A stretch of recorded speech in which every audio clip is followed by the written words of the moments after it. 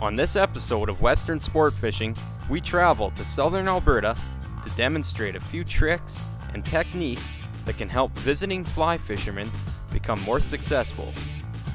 Later on in this show, Tim and Nick show some opening day cutthroat strategies from June 16th of this year. That's coming up on Western Sport Fishing.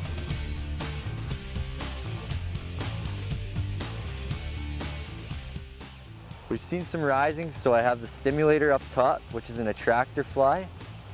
So we'll see if they're actually taking that. And almost a couple feet down, I have my dropper fly, which is a gold-ribbed hare's ear nymph. And if they're not hitting it on top, they'll be hitting it on the bottom. So we'll see what they do.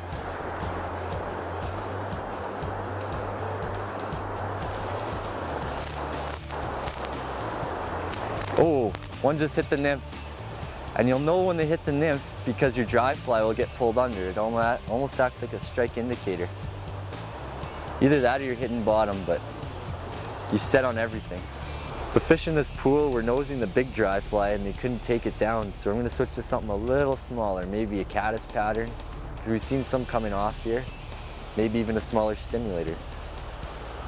So we'll be back in a couple. Wow, look at this thing. Well, that's a nice size cut. Oh man, they're just digging.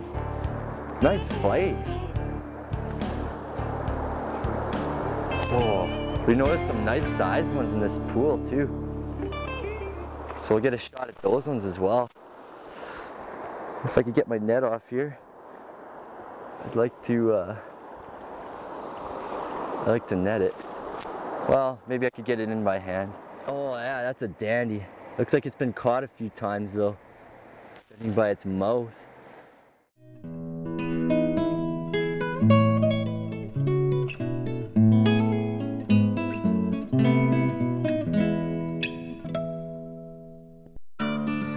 This episode features the Old Man River watershed of southwestern Alberta, accessed via the Forestry Trunk Road. The road is a well-maintained gravel road which features many beautiful provincial campgrounds. The geographically diverse landscapes should be taken in by everyone, as meadows combine with beautiful mountains just north of the Crow's Nest Pass.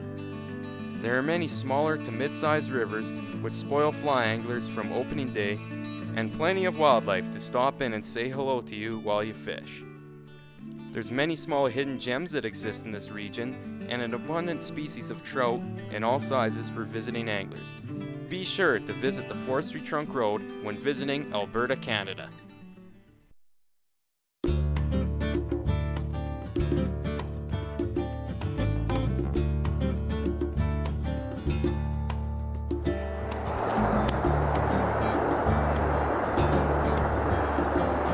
Got it. Oh, beauty, what a take. Just classic. And it's another dandy. Oh, wow. Elk hair caddis, just a classic Alberta stream pattern. If you don't have one in your box, then you're missing out. And this is a 5-weight rod. This thing's a really nice cutthroat trout. Believe me about that big one up there now? I believe you. Look at that. Hopefully he's in better condition than that last one. That last one seemed to have some mouth problems there. Maybe some anglers using barbed hooks or illegal hardware. Oh geez, that is a dandy trout. Oh, I'm gonna have to grab the net for this one. This one is really nice. God, this one's huge, hey?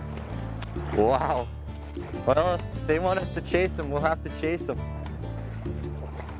I ain't going away without getting this one to net. Oh boy. Quality cut, baby.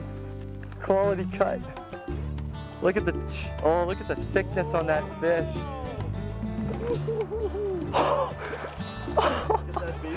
Oh man. That's a hog. Oh, yeah. And that is a quality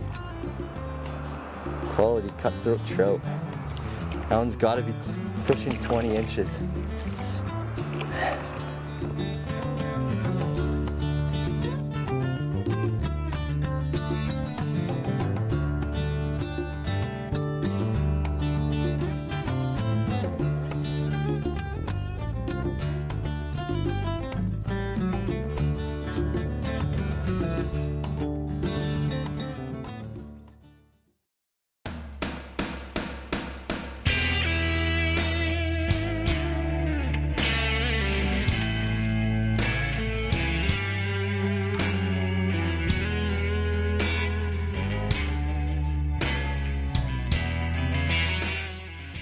Welcome to Western Fly Tying. Today we're going to tie golden stone dry fly on a number 6 dry fly hook, which I already have in the vise here. I have my number 6 dry fly hook in the vise, and I have a 6/0 tying thread, which I'm going to put about 2/3 up the shank and start wrapping it in. Now that the thread's at the back of the hook, I'm going to take some brown dubbing and some golden stonefly dubbing to make a mottled colored body. The first layer of dubbing we're going to put on the thread is going to be brown, and we're going to do a nice layer of brown dubbing and then put just a little wisp of golden stone over top. This creates a dual colored body. Now that I have my base layer of brown dubbing, I'm going to take just a few fibers of this golden stone antron dubbing and lightly put it over top of the brown. Now that we've dubbed the body, we're going to wrap that forward to the end of the thread that we put on at the start of the fly. The next step is going to be tying in our yarn underwing. You're going to measure it back to about the bend of the hook and tie it in with some strong wraps of thread. Now what I'm going to do is take a chunk of my deer hair and put it on over top of this yarn. But first what I'm going to do is put it in a hair stacker to even the tips out. As you can see, the tips of the deer hair are fairly uneven before you use a hair stacker. All you have to do to use a hair stacker is take your clump of deer hair, put it in the hair stacker tips down, and give it a few taps on a hard surface like a table. Or if you like, I sometimes use the heel of my hand, and that can also work. Keep the stacker at a slight angle, pull it out, and now as you can see, we've got deer hair with nice even tips. So now with my even deer tips, I'm going to put them over top of the yarn wing and overlap them just by about 1/4 of an inch. Now, to tie in the deer hair effectively, what you're going to want to do is take 3 or 4 loose wraps, pull straight down on the thread. That'll cinch down. Now what you do once it's tightened is you clip off the ends of the deer hair and go over it with a few tightening wraps. Now I have some white rubber legs here, and I'm going to tie in one strand on either side just to give this fly a little bit of action in the water.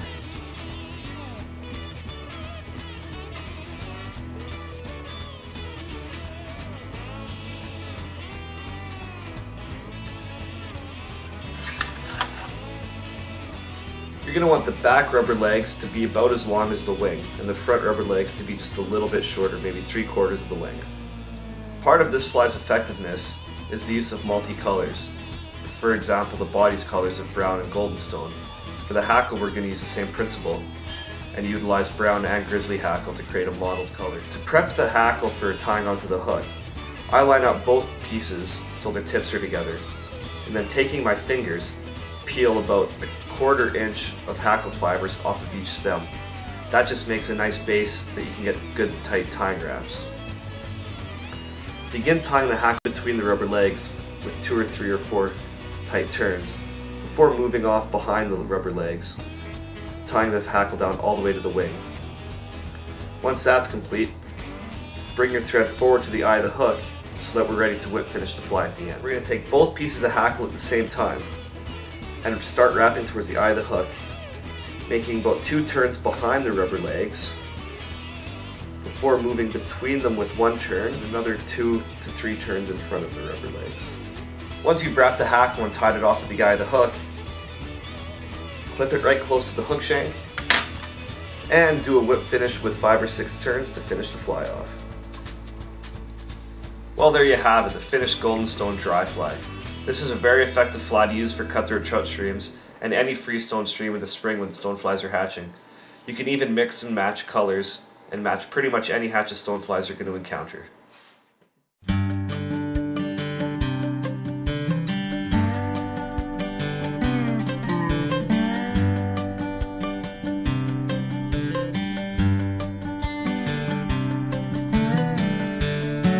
We've come across some nice rising cutthroats in this hole, and the water is nice and low, so it's really easy to see them feeding, which is characteristic of summertime cutthroat trout. Whereas earlier in the season, Tim and Nick were using attractor patterns such as stimulators. You could still get away with them at this time of year, but a little later in the summer, smaller dry flies will work quite a bit better if there's a prevalent hatch, I guess. And originally we were going to do a show on fishing. Oh, there's one nice one up there to the right. Originally we were going to do the show on fishing hopper droppers, but it's important to adapt to your fishing conditions. And we noticed the fish were just nudging the bigger flies. So oh, that's a huge one to the right. So we downsized to smaller caddises. And I guess we should call this show the Adaptive Fisherman. I know there's one holding up in that shallower riffle up there. A lot of people believe that in hot weather such as what we got here, it's going to be 32 degrees today. A lot of people believe that the cutthroats will sit in deeper holes, which is true to some extent, but I find that on the warmer days they like to sit more in the riffles because there's more oxygen and bug life. There's more oxygen and bug life in the riffles, so that's where they like to sit, and that's where we usually concentrate our efforts for cutthroat.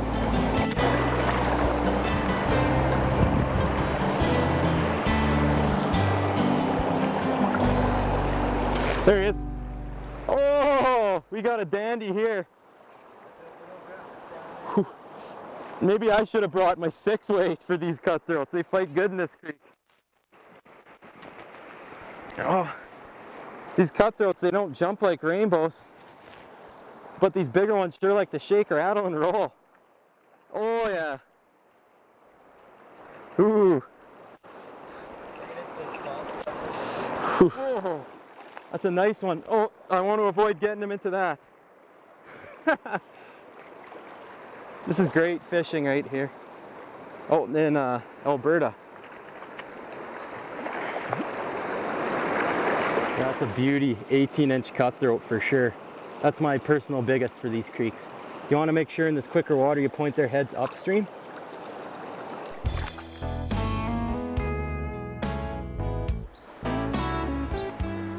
It was becoming evident as me and Andy kept fishing this stretch of stream that someone had already been fishing it before us. So what you usually want to do when that happens, switch to a smaller fly, because what they might have ran through there with was the normal patterns. And the trout will become a little more picky and they'll go for that small pattern right in those riffles, as we just showed you with that last fish. I put on a small size 14 elk hair caddis, but it actually has a deer hair wing, so it floats higher, so it's more like a deer hair caddis. But yeah, those fish are just taking it like crazy, so that's another little tip for you when you come out to these streams and someone's fishing ahead of you or has fished before you, even an hour before, because these fish will still be a little weary to take the dry fly. Saw a nice one give himself away against this bank, so hopefully he'll take this elk hair caddis pattern. I'll start off by fishing the water I know he's not in, but there might be other fish in, and I'll slowly work my way in to where he is. Hopefully it hasn't been caught already and it's just teasing us. There it is, got it. That's exactly where it gave itself away. It's not a huge one, but putting up a nice fight nonetheless. Oh yeah, that's a fair sized West Slope cutthroat. Nice, good average size for a creek. And we've noticed that it's been a great day on this creek. Some classic cutthroat trout water. I don't know, this might be my favorite creek in this area. Oh, got a little scrap left in him.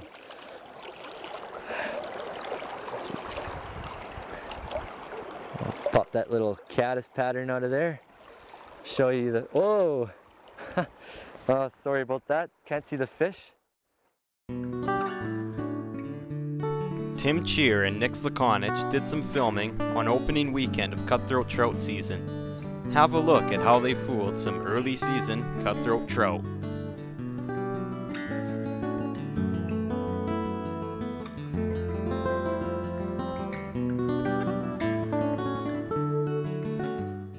Just picked up a beauty on the nymph, and what we found today is They're taking the dries and the nymphs, but we seem to be getting quite a bit on the nymph. It is opening day, so the water's still pretty cold. And this is a real dandy, wow. Oh. 2-weight's a nice rod for this creek, but Nick has the 4-weight today and it's pretty nice as well. Let's see if I could land this. Oh, beauty, beauty trout. I'll see if I could hold it up here. Oh yeah, that's a cut bow.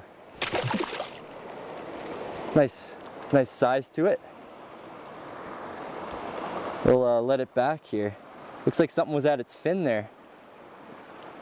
Caught it on the gold ribs hare's ear nymph. That's been working pretty well today.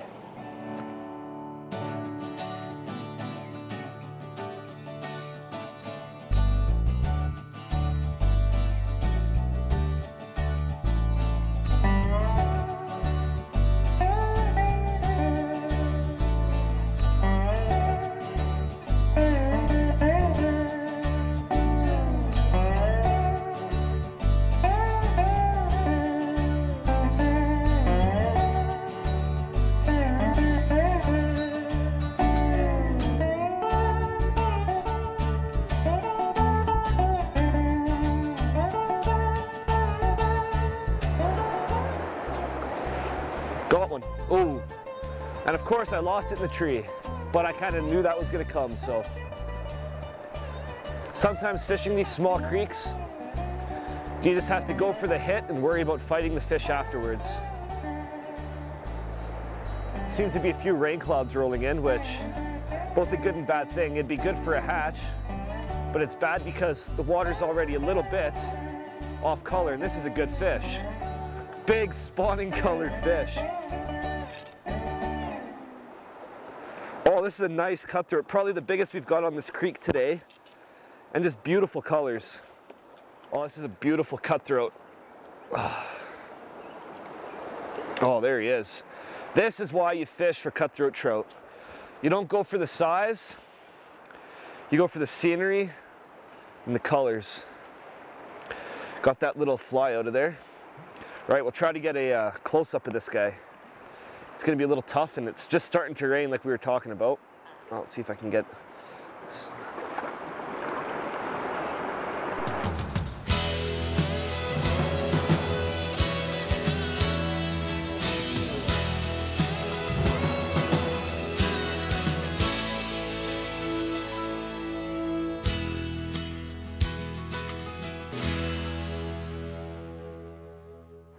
Good. Right on. Well, that's one side of this pool, so we'll give the other one a shot and maybe go hunker down because it's raining. A special thanks to Tim and Nick for getting that early season footage, and thanks for watching. I hope you enjoyed this show, and we'll see you next time on Western Sport Fishing.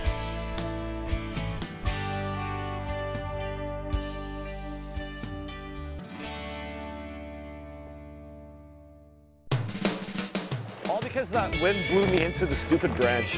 I think I lost my nymph too. Yeah, just shut that off. And watch this. I don't mean to get cocky, but I'm probably gonna get one on this cast. Oh. I'm gonna have to eat my words. Oh man. Well, it's becoming evident with me and Andy as we were fishing up this stretch of stream that someone is obviously that's great.